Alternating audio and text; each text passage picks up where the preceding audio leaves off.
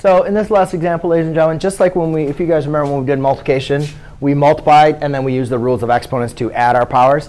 JT, in division, we're going to do the exact same thing. I need to divide 3 into 6.3, and then I'm going to use the rules of exponents to subtract my powers since they have the same bases.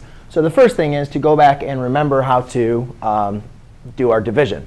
So when we're dividing 3 into 6.3, I'm basically just going to work on this at one at a time. 3 goes into 6.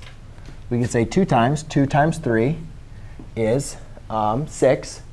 Then subtract that. Sorry. I get 0. 3 does not go into 0. So then I'm going to place a decimal point. And then, but there is, instead of always adding zeros, there actually is a number next, which is down 3. 3 does go into 3 one time. 1 times 3 is 3. 0. But then there are infinite many zeros, and that's just going to be our n. So 6.3 divided by 3 is just going to be 2.1 times 10. Now remember, you were subtracting our exponent, so it's going to be 11 minus a negative 3. Right? When we are dividing, we are subtracting the powers. Make sure that you understand that one power is positive, one power is negative. So I'm actually subtracting a negative, which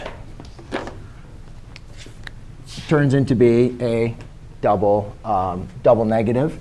So it's going to be 2.1 times 10 to the 14th power. OK?